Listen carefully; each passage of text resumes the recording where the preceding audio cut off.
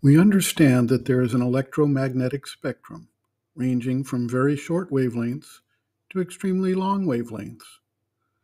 We can visualize the color spectrum with a similar range. There is also a sound spectrum.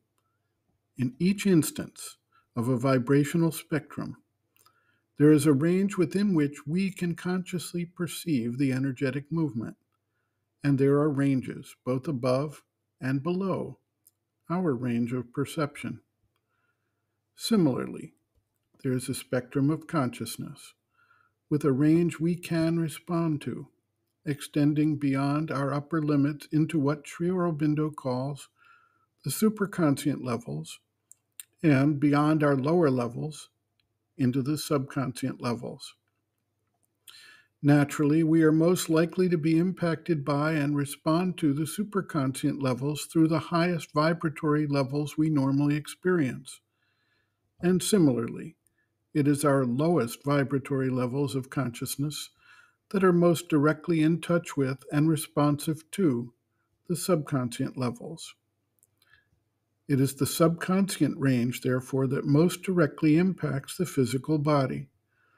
The body is prone to accept the recurrence of past habits, and this includes the habit of response to vectors, causes of illnesses.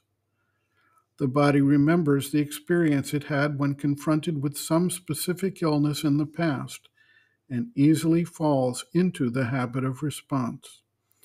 The most common repetitive acute illnesses, the common cold, for instance, represent such a habitual response. This does not mean that the body must respond in this way.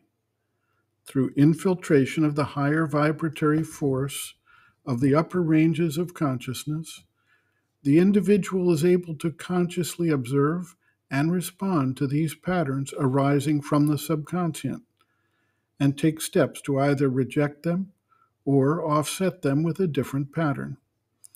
Much of this is simply overcoming the sense of fear that arises when one first begins to feel an oncoming illness or other disequilibrium.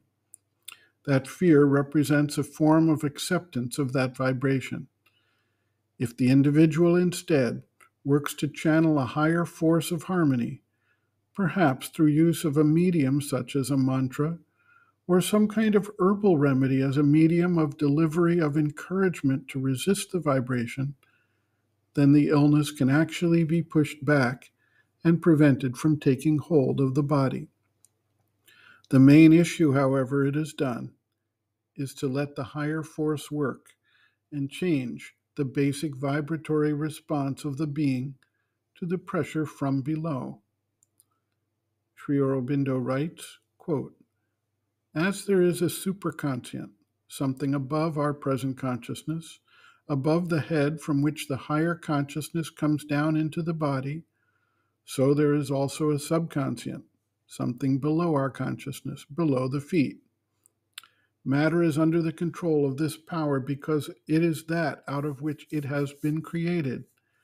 That is why matter seems to us to be quite unconscious. The material body is very much under the influence of this power for the same reason. It is why we are not conscious of what is going on in the body for the most part. The outer consciousness goes down into this subconscient when we are asleep, and so it becomes unaware of what is going on in us when we asleep, except for a few dreams. Many of these dreams rise up from the subconscient and are made up of old memories, impressions, etc., put together in an incoherent way. For the subconscient receives impressions of all we do or experience in our lives and keeps these impressions in it, sending up often fragments of them in sleep. It is a very important part of the being, but we can do nothing much with it by the conscious will. It is the higher force working in us that in its natural course will open the subconscient to itself and bring down into it its control and light." End quote. Reference Sri Aurobindo and the Mother, Our Many Selves, Practical Yogic Psychology, Chapter 2, Planes and Parts of the Being, page 56.